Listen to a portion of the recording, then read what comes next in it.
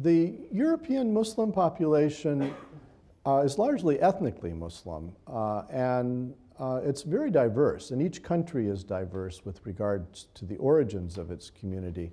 So, for instance, in Germany, there's roughly 4 million Muslims. It's a country of 82 million. And of the 4 million, 3 million are Turks, or ethnically Turkish.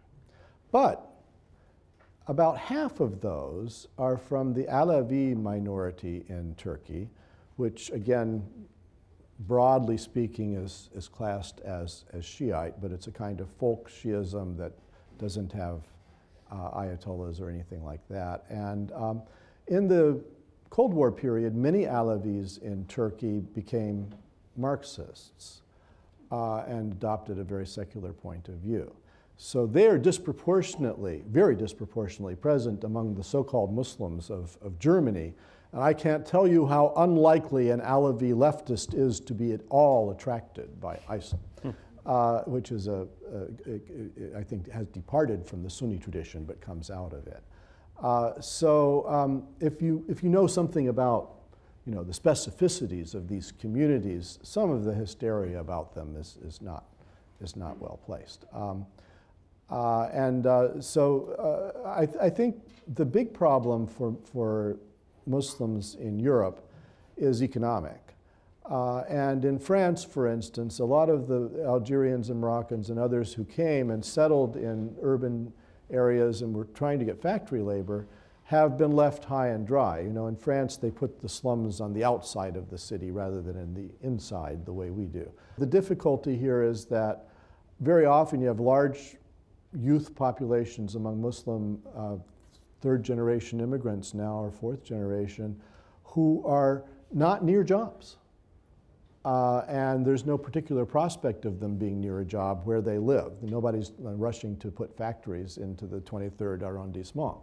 And actually, there are some French government officials who have suggested maybe that's exactly what should be done, that France has a fairly strong central government that could maybe address some of these problems. And I would just like to say that it's exactly the same, that the Muslims of France, generally speaking, are facing some of the problems that the African American community in Detroit, and I'm from the Detroit area, are facing, and that there's a mismatch between skill sets and where the jobs are, populations and where the jobs are, what kind of jobs are available, and so forth. And as the Detroit auto industry has increasingly roboticized or moved elsewhere or whatever, a lot of people have been left without good paying jobs, and there's a kind of downward spiral, whereas when there are fewer good jobs there, people are forced into the lower middle class and then into slums.